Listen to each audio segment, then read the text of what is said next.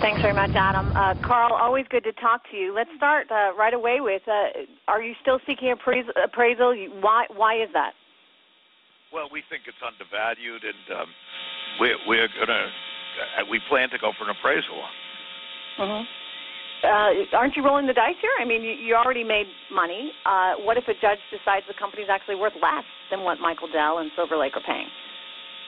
Well, usually that doesn't happen. Usually these appraisals work out pretty well. We've done a lot of work on it, and at this time we think that it's worth more. We do have the right to go and give up the appraisal rights for 60 days after the merger goes through. So we have a fair amount of time to decide anyway. So it's almost, from our point of view, a no-brainer to go and say and decide later if we're going to do it. Mm-hmm. Give it a shot. How much do you think it's really ultimately worth? What would you like to see a judge decide? I haven't really thought that out, Trish. I mean, we're in 10 deals right now, and I think from our point of view, while we lost, and I'm somewhat saddened by that, we came out making a fair amount of money. We did the work the board should have done. I mean, the board to me acted in a horrendous way. They just caved in. As I say, I congratulated Michael because I think, he did it out of self-interest, which makes some sense. But why the board just gave the company away, did not really even do a true auction, is beyond me. I mean, I think this Alex Mandel, he did a terrible job, and we told him that, and I've said it publicly. I mean, it took us to raise it $500-600 million more, and we did that without even working too hard. Yeah, I know they said it was the last and best offer, but the board actually, it's amazing. I mean, if you go to buy a painting in Sotheby's at an auction, the auctioneer doesn't tell you the painting's all scratched and here's $25 million, don't bid. That's literally what this board did. And this is the trouble in America. I will tell you this, that there is no corporate democracy. We as a country pride ourselves on democracy, and yet it's a dysfunctional corporate governance system in this country. And I'll tell you that if it was changed, and I hope with the Twitter, there may be a chance to raise enough people's awareness about this. If it would change, this country would be a lot more productive. There'd be a lot more jobs because executives would have to be accountable. CEOs would have to be accountable. You could replace them. There is none of that. There's a sort of a vicious cycle that goes on. It sounds tremendously corny, and I know it does. But, I came from Queens, a tough neighborhood. We had very little money. My mother's a school teacher. And I've done so well because it's a great country. And democracy is a great system when you have it. And while our political system lacks somewhat, it's nothing like this corporate system. The reason I make so much money, or one of the major reasons, is because once you get into these companies and clean up the mess, there's so much more value. And look at this board. Look how horrendous. I mean, it's like Carl, a dictatorship. do you think that Southeastern will join you in seeking appraisal? Oh, I really, that's completely their business. It doesn't matter to me whether they join or not. I mean, if you go for appraisal, you go for appraisal. It doesn't mean that more people join you that it's a plus or a minus. And we haven't made up our final we have not made up our final decision on appraisal, but we've done a lot of work on it, and we do think that it's worth a lot more, but that could change. We have time to change our mind on that. Mm-hmm. So as you said, 60 days after the deal closes, you've got time to make a decision sort of one way or the other. Why are you so fixated on the appraisal? I'm curious. I mean, if Michael Dell and Silver Lake, could they do anything to sweeten enough the offer for you personally so that you'd say, you know what, I'm not going to, because they're rolling the dice too, right? I mean, if they wind up going to Delaware. That's true for anybody that goes for appraisal. It has nothing to do with me. I mean, I have no more power here. We're sort of done now. I mean, I think it's a fait accompli what's happening, but I think that now on paper, you've made money on this deal.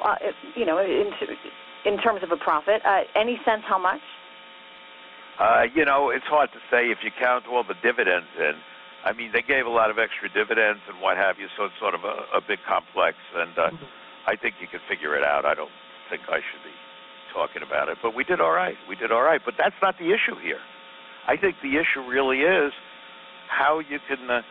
I mean, this is tantamount. I think what happened here is tantamount to a dictatorship. In fact, a dictatorship doesn't call meeting. You know, when they lose an election, maybe they'll have one more election. These guys just kept going with it. So, are you calling Michael Dell then a no, dictator? I think Michael Dell was smart, and I congratulate him. I think the board is horrendous, and that's what I've said. And this guy, Alex Mandel, did a terrible job, in my opinion. But Michael Dell, I congratulate. So the board was like a dictatorship? The system, in this case, look, they follow the laws, but the laws allow you to do what they did. I'm not even arguing with what the judge said. The laws in Delaware did it. I'm doing Twitter. You know, we're going to, on Twitter, I give my investment insights. And by the way, you know, if the followers on Twitter follow me on Apple, they would have made a lot of money, and I hope they keep following me. Yeah, that's right. You've released a lot of news on Twitter, including saying that you were not going to keep pursuing Michael Dell in terms of trying to defeat him. You also made the Apple news on Twitter. You know, Carl, Apple is having a big day tomorrow, big product launch. What are you hoping to see? Look, I think Apple is undervalued if you just look at the numbers. I think their products are great. I'm not a technology guy. But I think their numbers, they're so cheap relative to their EBIT numbers that it's almost, when I, you know, recommended it on Twitter, or said that we owned it a bit cheaper than that, you know, at the time that the Twitter came out, but it's still up 50 points. And I just think that sometimes you get these sort of no-brainers. But, you know, Dell is not a no-brainer. I will say this, that Dell does have problems.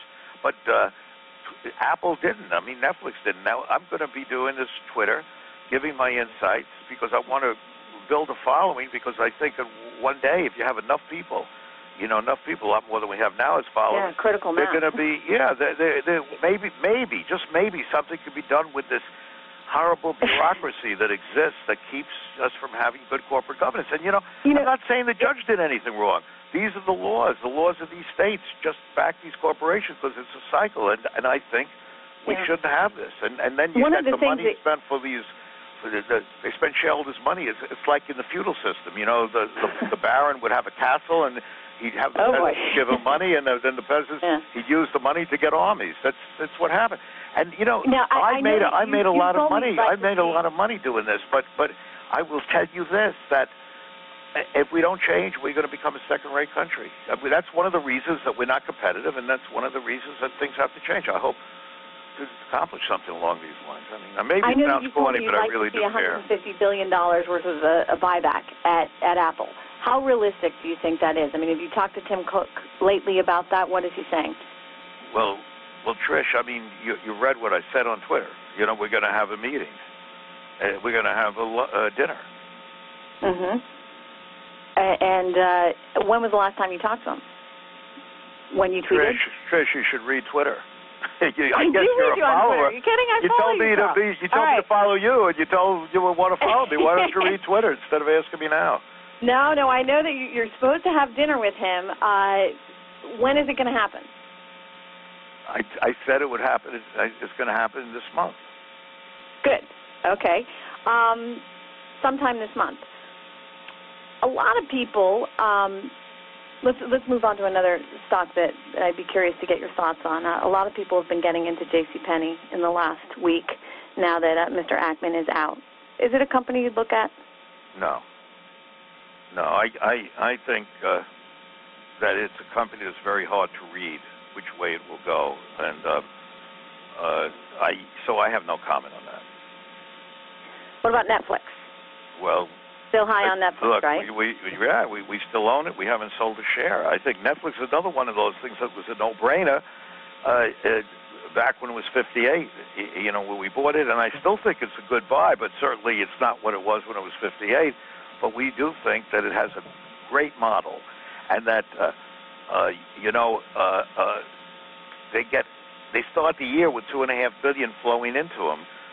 It's hard to beat that, and it's hard to compete with that, and that's the thing that I think a lot of analysts miss. That again, it's a monetary thing. You get so much money coming in, and these people love it.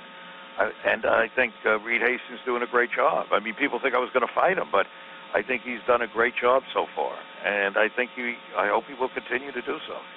Okay, well, we will be watching. We will be watching and keeping an eye on your Twitter account, Carl. Okay. Read it. Hey, Trish, I want you to read it. Okay. I do. Okay. I do, Carl. Okay. Every day. All right. Thanks so much, Carl Icahn.